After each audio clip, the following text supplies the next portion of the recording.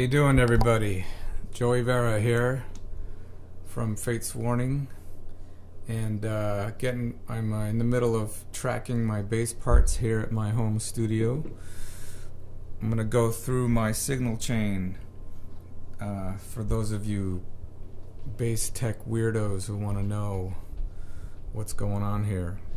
So here we go with the signal chain. First of all, we start with the bass guitars. This is the one that gets most of the action, my ESP Surveyor 5-string.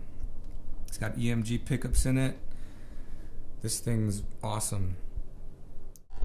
Alright, next up, 4-string ESP LTD V4.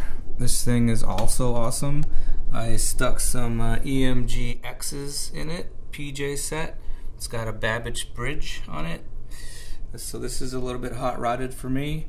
I'm using this one for all the 4-string tunes, that is songs that are tuned a half step down and a drop top string. So open D, bottom string, and I got heavier gauge strings on it.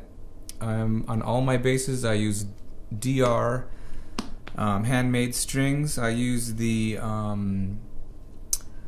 high beams. This set on the detuning stuff is heavier. It's 50 to 110, and yeah, heavy. Last but not least, my 72 Fender P bass. I only use this thing for recording nowadays. It doesn't go on tour anymore. This also has EMGs on it, although the logo's been like scratched off because these pickups have been on this bass probably since 1987. They still sound great, and this bass sounds amazing. I'm using this for kind of standard tuning stuff that doesn't have any alternate tunings, so it's pretty much 440 all the way across. Sometimes a drop D in 440, but also using DR strings on all the basses, of course. This set is my standard gauge set, so 45 105.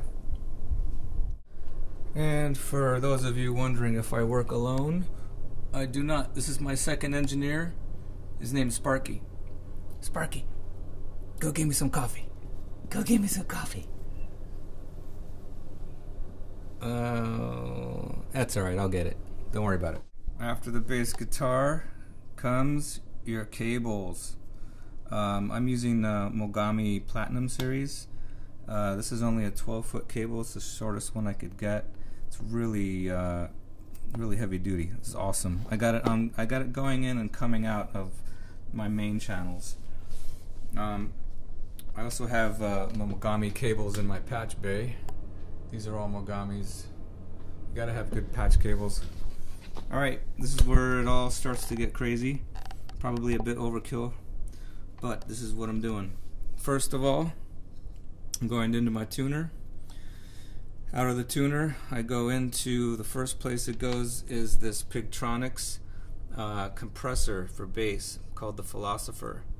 This thing rules. It has the compression knob here is actually kind of a balance knob because it's actually kind of running in parallel processing, so you can basically blend the sound of the compressed signal with the dry signal. It's really cool for maintaining your transients. Out of that compressor, then it goes into the splitter. I'm using this Sansamp bass driver as my splitter. It's going 3 ways from here. You can see I do have it engaged. The engaged section of it really only affects these 2 outputs. This parallel out is clean. It's totally bypassed all this stuff. And I'm not doing a whole lot to it here. Only not every single one of these things is affected also by the engaged button, but I am coloring it a little bit, not a whole lot. The first place that it's going, I'm going to show you, is this XLR output. That's my DI signal. So the DI is already getting colored a little bit from this. The DI comes out of this and it goes into the Control 24. This is an older DigiDesign Control 24, and I'm using the Focusrite mic pre's on 2 of the channels. So it goes, the DI signal comes into here. I'm just kind of coloring it with that mic pre a little bit. Comes out of there, and then I go into DBX 166 compressor. Again, why am I compressing it again? And just to catch anything that gets through that might be too much, especially using the 5 strings. I'm not doing a whole lot though. It's a 2-to-1 ratio, and I'm maybe getting -1 dB at times, so it's hardly doing anything. After the DBX, I'm going into this Apex 109.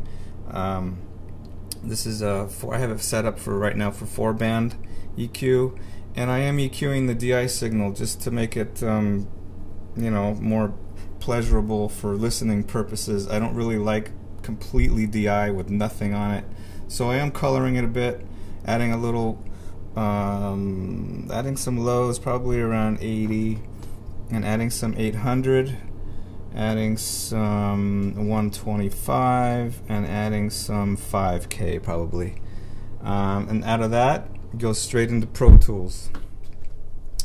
Next up is the amp simulator. That's correct, I'm not using an amp in this setup. I've had a lot of luck going direct for my recordings in the last several years, so this one is all direct. As I said before, this parallel out is going to the next signal, and it's going into my Zoom B3, which I'm using as an amp simulator. You can see I have a secret amp set up, and it goes into the amp setting first. And again, this is totally clean coming out of here, so I'm starting to add color and character here. So I have an amp set up, basically, nothing too crazy. It's actually sort of clean.